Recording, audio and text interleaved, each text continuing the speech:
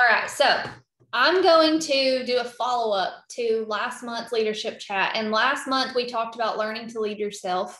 And I want to know what you learned from last month's leadership call, what trait you chose to work on, because we talked about just choosing one trait to really try and perfect so that you can lead yourself better in order to lead your team better. And I mean, even your customers. And it's not just about your team. You're a leader of everyone who's part of your business. So there's always going to be something you can work on, always. I mean, as soon as you think you've got it all figured out, you're like, oh crap, I'm horrible at this one thing, because you'll start focusing on one thing, you get really good at it, and then you start slacking in another area. And then it's like, okay, but if you're always willing to grow, you're going to do awesome. But what trait, I know I had y'all drop your traits that you were going to work on in the chat box last time, but let me know what trait you have been focusing on in the last month and how that call last month helped you. So remember, your life and leadership is always moving in the direction of your strongest thoughts. So whatever you are putting into your mind and whatever you are feeding your brain is what is going to be reflected in your leadership. So the way you lead your team is a direct reflection of how you lead yourself. So Cassidy said consistency. Consistency is so good too, because it covers everything. I mean, yeah, so that threw you for a loop, obviously. But yeah, you are back with a plan. You're prepared, ready to go. That's awesome. I'm so proud of you. So what are you consuming is one of the things I want to talk about today. What are you, like I said, filling your mind with, filling your brain with? I think Brittany talked about this on one of her last trainings in the Flash to Full-Time program. But if you weren't in there, you didn't hear this. But she talked about how, are you feeding your soul with junk food? Are you on a junk food diet for your soul, or are you filling it with healthy food? Just like our bodies. I mean, if we're filling ourselves with crap food and candy and junk food and fast food, like, we're not going to grow or get stronger. And it's the same way in your leadership. Everything that goes into your mind is going to come out into your leadership. So, where was I at? This is why I don't like notes, because I get so off and I'm like, oh, lost my place. I literally already said all this, but okay. So be intentional with what you're consuming and how much of it you're consuming. And this can be a struggle nowadays with all of the negativity and the just craziness in the world right now. And you have to be really intentional with what you're listening to first thing in the morning, first of all, because what you're listening to first thing in the morning or what you're watching, consuming, is going to determine how your entire day is set up. It's going to determine if it's set up for success or not, or failure. So it really, really matters. I know most of you get up first thing and fill your mind with something, whether it's a training, whether it's something inspirational, just whatever area you're wanting to grow in. And that's good. I mean, that is, like I said, it's a direct reflection. Your leadership is a direct reflection of everything you're filling your mind with. And so be really intentional about how much of certain things you're consuming. Make sure you're limiting the things that are not moving the needle for you and helping you grow. And just pay attention to how much time you're spending in each area.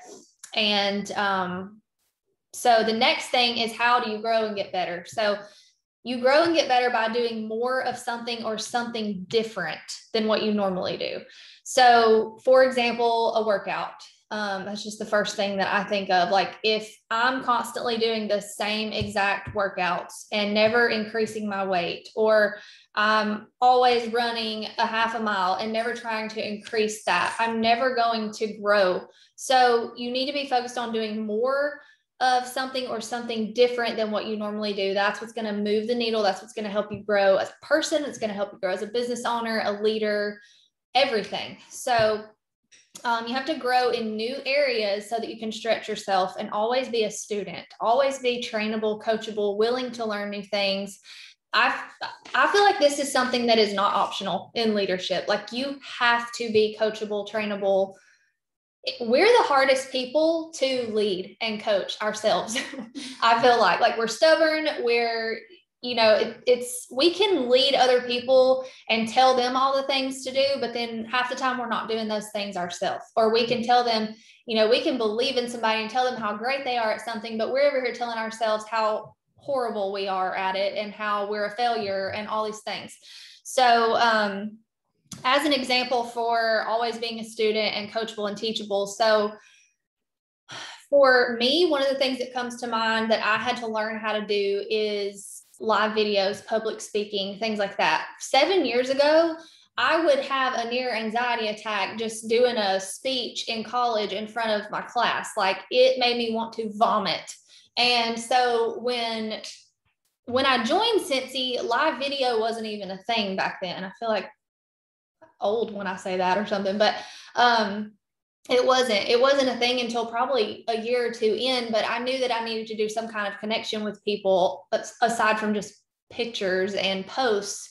So I would just do pre-recorded videos, and I'm telling you, I would stress out so bad over a pre-recorded video, and I would just pick it apart, and I would just tell my husband, oh, I sound so stupid. I look at this pimple, like all these things, and just would be so hard on myself and would be so self-conscious. And that's something I had to learn to do. I had to grow in that new area because I knew if I didn't, it would be doing me a disservice in my business. So I mastered that over the last 7 years. I still get nervous when I do any kind of training or live video or Zoom like this. Like before it, I'm like, and especially like if I'm speaking at an event for the whole company doing trainings, but I'll never forget the first email I ever got to be a presenter at Cincy Family Reunion, or maybe, no, it was World Tour. I think it was the first one. And I was like, no, what? Like, no, this makes me want to throw up. And then I talked to my superstar director at the time, who is still my upline superstar director. And she was like, you better do it. And I was like, okay, this scares me. This makes me really uncomfortable.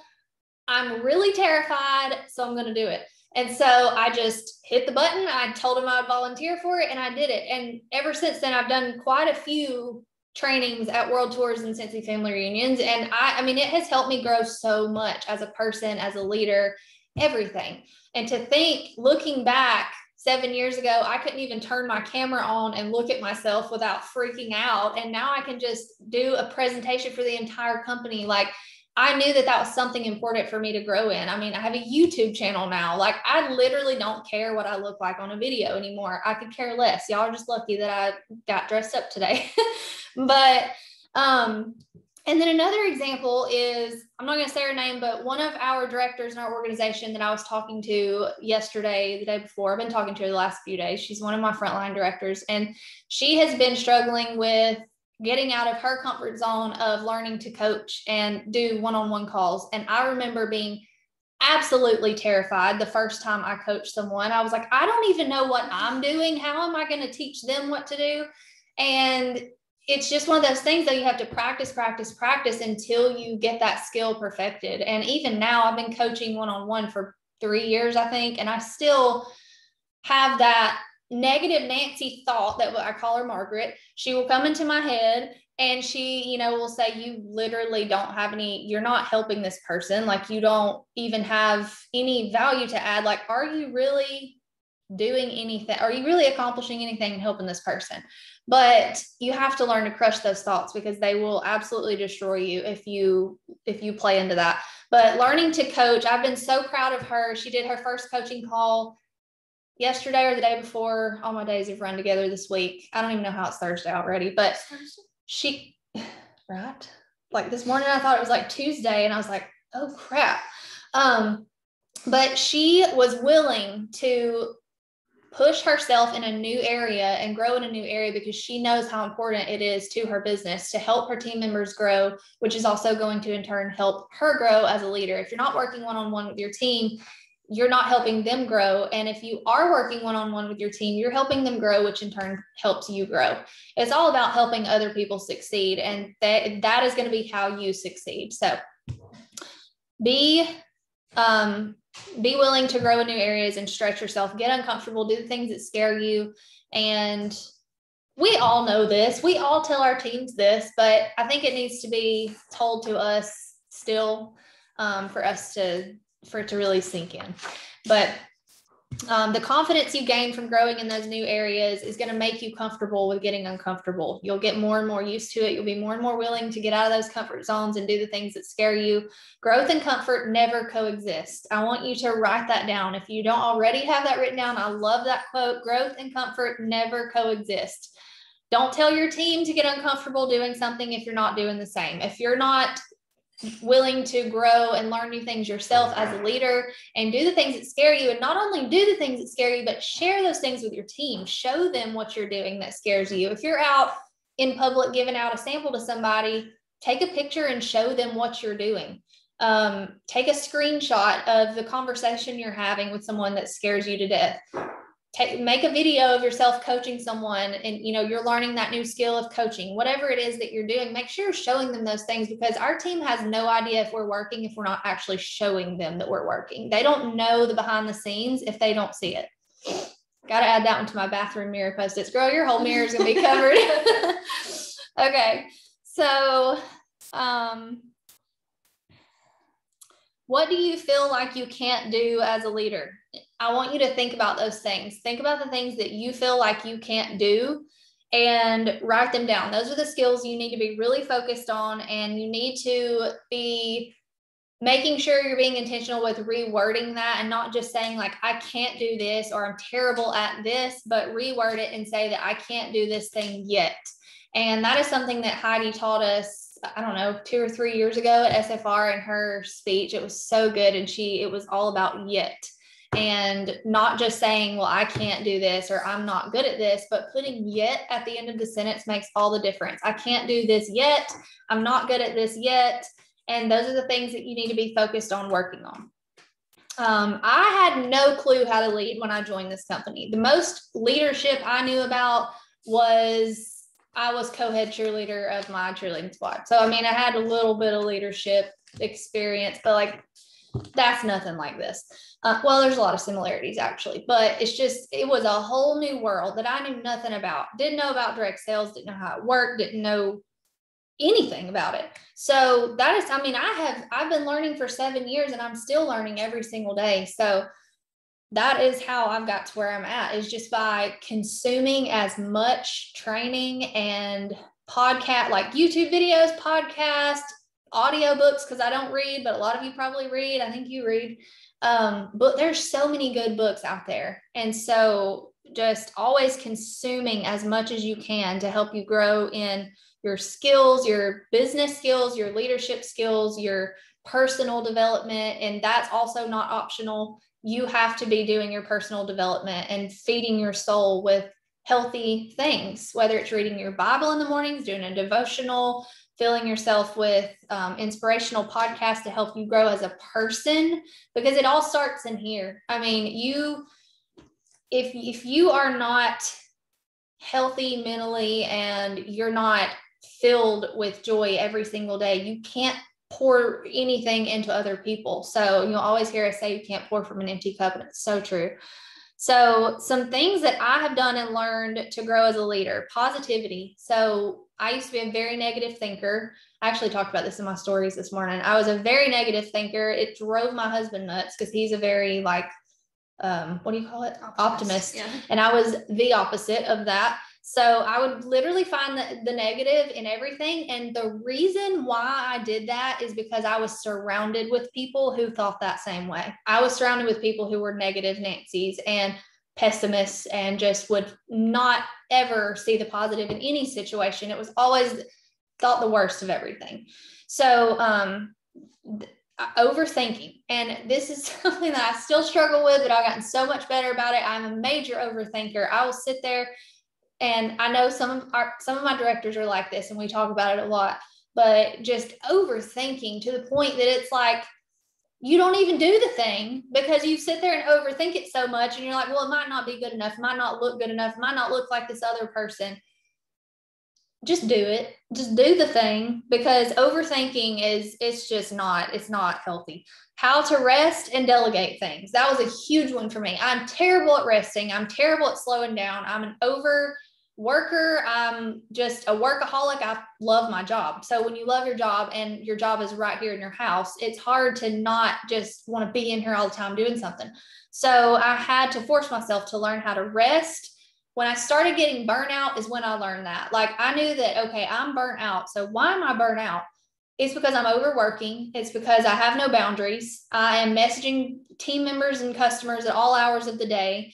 I'm just doing too much and I have to rest. So that is when I decided that, okay, after 4 p.m. on weekdays and on the weekends, I'm resting. I'm not studying Cincy. I am off. And I also had to learn how to delegate things. I had to learn that I can't control everything and I'm one person and I can't do it all. So I had to learn that I'm going to have to delegate samples. I'm going to have to delegate the things that I don't have to do or the things that don't bring me joy and let go of that control and let somebody else do it. And the same goes for like trainings. I used to want to do every single training myself. And I finally realized that, no, I'm going to have to delegate this out to other people because y'all need to hear from other people. Y'all need to hear different perspectives. And these people need to learn how to lead. So you need to be delegating trainings and things like that to your team members who are rising leaders to help instill confidence in them, help them to believe that they're a great leader, that they have value to add. You're never going to build leaders if you don't delegate things to them and ask them to do things for you. I was just such a control freak and it was really hard for me to get over, but I got over it and it has helped my business grow tremendously. Public speaking, I already went over that, and training. Like I never would have thought that I would be on here doing these kind of trainings all the time and doing trainings, company-wide trainings, coaching, same thing. Terrified the first time I did it, but I had a system in place that, it helped me. It's the same systems I've shared with y'all. And it's what the director I was talking about the other day used, and it kept her on track. It gave her a guideline of what to even talk about. And it's not a good idea to go into coaching blindly. You need to have something filled out in advance so that you know what you actually need to be talking about with that person, because everyone's different. It's not like training where you're just training a group of people like this. It's based on that person's specific mindset, their fears, their struggles. Everyone's different. So learning how to, I already said that, learning how to listen better. I used to be a horrible listener. I could talk all day. I can talk, but I used to be so bad about just sitting and listening to somebody and asking questions and things like that. So that's something else I've gotten through. And then there's things like business skills, using MailMerge to do my address labels for my customers and my team, spreadsheets. Y'all didn't have a clue about no Excel and stuff like that when I joined Cincy. And it wasn't until like 4 years in that I even figured out MailMerge and like more details about Excel. But I watched YouTube videos. I learned from other leaders. I learned from my husband because he's great at that stuff.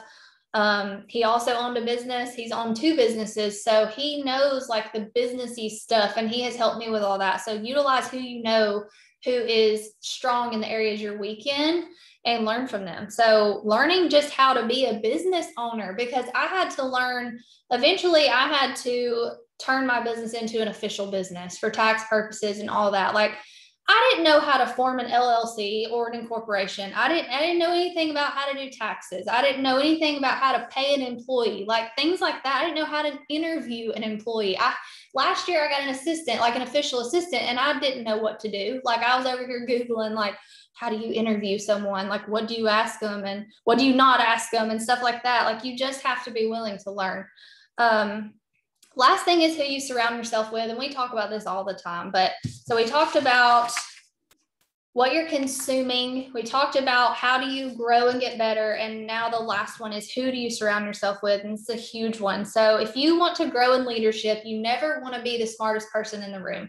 You never want to be the most successful person in the room. You want to surround yourself with people who know more than you, smarter than you, better at certain skills than you that you suck at. People who have been where you are, but they are further along in their journey. Like they are where you want to be. Surround yourself with those kind of people, as well as positive people who have the same goals as you, the same mindset as you. So they don't necessarily all have to be people who are, directors or superstar directors or whatever. Those people can definitely be a part of your circle, but also find people who are in the same place in their journey as you, but share the same goals and the same dreams and the same mindset. So you can have people as your mentors too, without even talking to them all the time. Like the people you follow on social media that you look up to, the directors, the star directors, the superstar directors that you look up to, those people can be mentors for you if you're following along with them and replicating what they're doing and making it your own. Like I follow people that I look up to on social media, and I don't necessarily have a friendship with every single one of them. Some I do, which has been great and has helped me so much, and they're part of my circle, and I'm very thankful for that. But some people I just follow, the people who inspire me. They give me ideas for things to post myself, things that I can do in my business. So those people can also be part of your circle and be your mentors as well. So surround yourself with people who are great at what you want to be great at, whether it's business, fitness, marriage, parenting, like anything. Surround yourself with those people. I surround myself with people who make more money than I do, who are more successful than I am, who have been in Cincy longer than I have. Those are the types of people I surround myself with, because that's where I want to be. And so you need to be really intentional with your circle. She always says, show me your friends. I'll show you your future. That's what I thought, but I didn't want to mess it up. Show me your friends, I'll show you your future. You are a direct reflection of the 10 people that you spend and talk to the most. Mm-hmm. And I mean, that includes family. And absolutely. You know, sometimes it sucks, but you have to limit. Like, you think you can't be influenced by people, you're wrong. Yeah. Anyone and everyone can influence you if you spend enough time around them. Mm-hmm. You gotta watch that. So, so I went over that. Your circle needs to be better than you, smarter than you, more experienced than you. And it helps you maintain a growth mindset. So there's a growth mindset, there's a fixed mindset. A fixed mindset is someone who is not willing to step out of their comfort zone or try new things, or they just are full of excuses like, oh, well, nobody wants to join. And then you're like, okay, so what are you gonna do about it?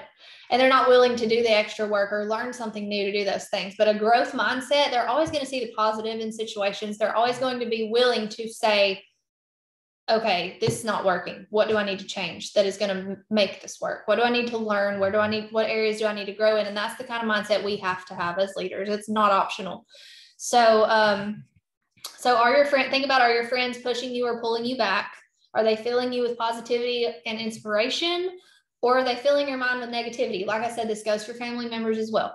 Anyone who you're surrounded with and the people you're following on social media. And if you're following people on social media that are causing you to compare, or they're causing you to be jealous, like things like that, work on that mindset of, okay, it really makes me jealous that she has these things. But you really have to sit down and reflect and say, okay, but she has put in way more work than I have. And I'm at the beginning of my journey and she's in the middle of her journey. What can I do? What can I replicate that she's doing so that I can get there?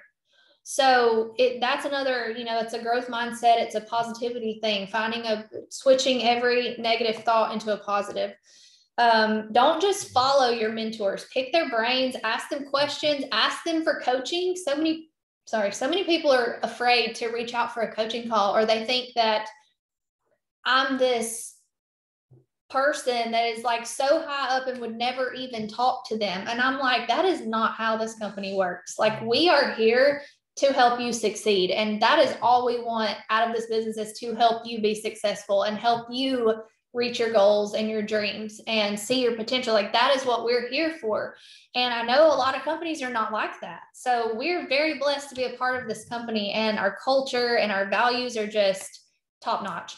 But don't be afraid to reach out to your mentors with questions for coaching. Like, that's another thing that it's a fear that you have to get over sometimes, and just reach out. No, they're not going to bite. They're not going to, it's not going to hurt anything. There is so much more inside you than you can ever imagine. Like I said, I'm nowhere near the same person I was 7 years ago. I'm a completely different person in the best way. And Cincy is the sole reason for that. I had no way of personal development or any kind of positivity or inspiration around me. When I joined, I was working in the dental field, and I just went to work and came home every day. I didn't listen to anything to help me grow. There was no development there. There was nothing like that. It was just go to work, come home.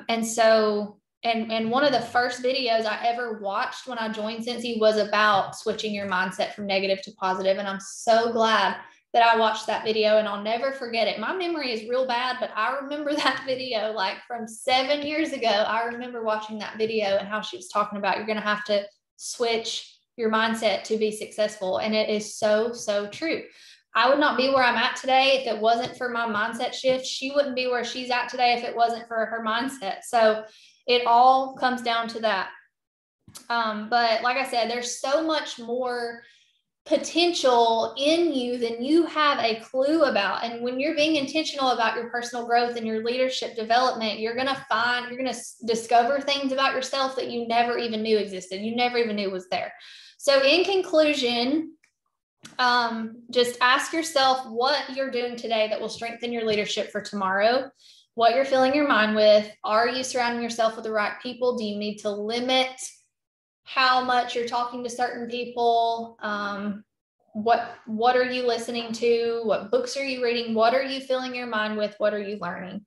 What are you feeding your soul? So those are all questions that you need to ask yourself to make sure that you're leading yourself correctly in order to lead others correctly. So do y'all have any questions at all? Yes, your mindset is literally everything. Michelle is like the mindset queen. She needs to do a training on that. She's awesome. Absolutely, she does. Thank you all for being on. Ansley, you're a rock star. Ansley needs to do a training. Yes. I remember her video from, what program did we do? Fired Up in February, where we shared like stories, and oh my gosh, it's so good. Well, I loved all of their stories that shared, honestly. We need to share that group, like reshare that group, because it's so good. It was good. It was good. All right. Well, if nobody has any questions, we will let y'all go work your businesses. I'm coming to Alabama. Come on, girl. Come on. It's not far. I mean, you're not that far, so I'm here for it. All right, y'all. Well, you enjoy the rest of your day. Go work on your leadership development, and we will see y'all on the next one.